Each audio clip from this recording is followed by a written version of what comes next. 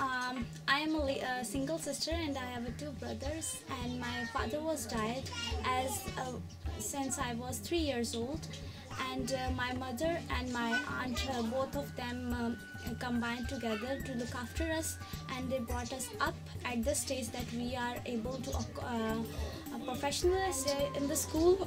We have two schools, only primary school, one for the girls and one for the boys. But I think in the modern age, primary school is not enough for our village. We want our school to be standardized, but which families are rich, they move to the cities for education. Professionally, I am a teacher, but my heritage occupation is agriculture. In our area, we mostly saw rice, wheat, and animal food. We are tenders here since the British left this space and they went back and they passed that tender, and we are working here since then. As it is a government, so as we harvest the crop, half go to government, half go to the tenant. So last year, because of this salty water, we have no crops throughout the year. And as a farmer, we used to buy a float from the market, and it's very shameful for us that we are farmers and we are buying crop from market.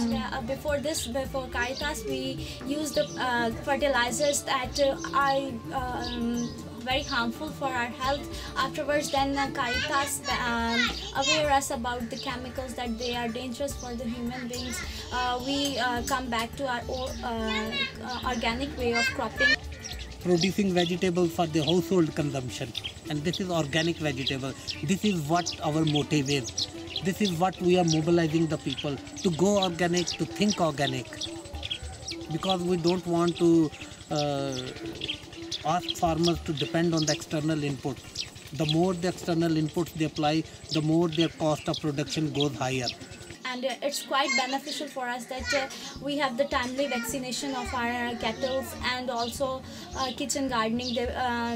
They give us the training on kitchen gardening and organic planting of the organic planting.